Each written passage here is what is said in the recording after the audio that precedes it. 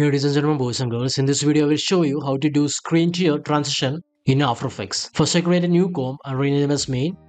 Then I create a new solid and rename it as noise. Go to effects and presets and add fractal noise to the solid layer.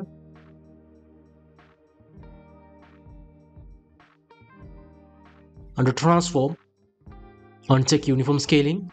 Change scale width to 3200. Hold Alt key on keyboard and click on.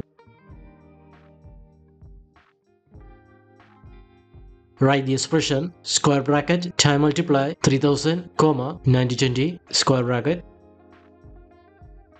Go to effects and presets and add CC threshold.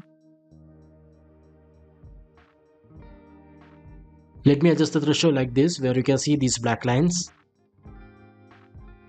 Place the playhead at the beginning and set a keyframe for brightness.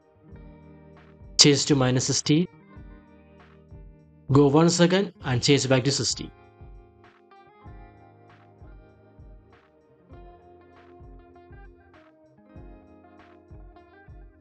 Select both keyframes and easy ease. Go to effects and presets and add optic compensation. Change field of view to 125. Check reverse lens distortion. Change FOV orientation to diagonal. Check optimal pixels. Now let me add a video into the timeline. Hide the noise layer. I will set a keyframe for scale at the beginning of the timeline and change the scale size to 200. Let me go a few frames and change back to 100. Easy is both keyframes and open graph editor. Adjust the speed graph like this.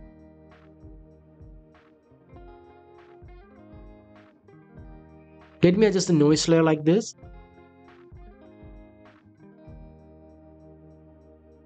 I am going to add another video and place it in the middle. Let me adjust the second video like this. I will put a keyframe for scale at the beginning. Change to 200. Go few frames and change back to 100. Easy is both keyframes and adjust the speed graph like this.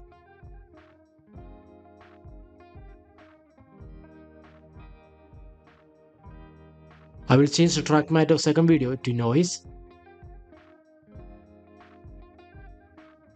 Click this alpha matte. Let me decrease the scale size to 120.